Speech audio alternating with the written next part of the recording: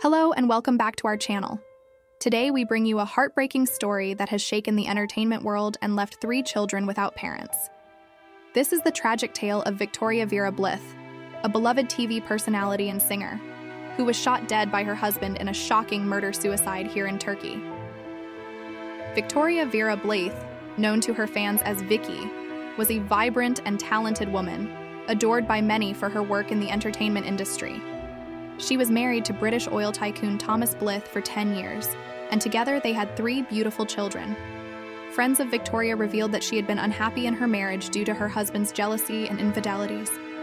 She had sent messages to her friends, expressing her desire to leave Thomas and return to her homeland, the Czech Republic. Vicky told me about her struggles. She was dealing with Thomas's constant affairs and his controlling behavior.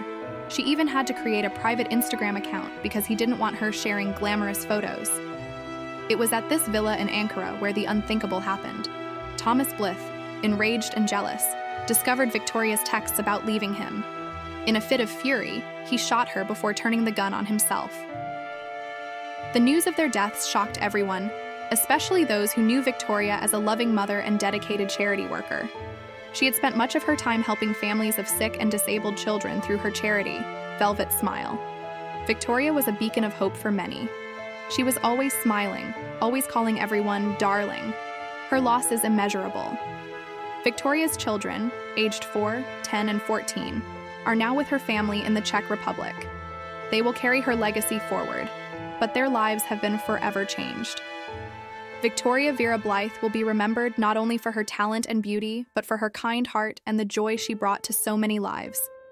As we mourn her loss, we also celebrate the light she brought into the world. Thank you for watching. If you or anyone you know is dealing with domestic abuse, please reach out to the appropriate resources for help.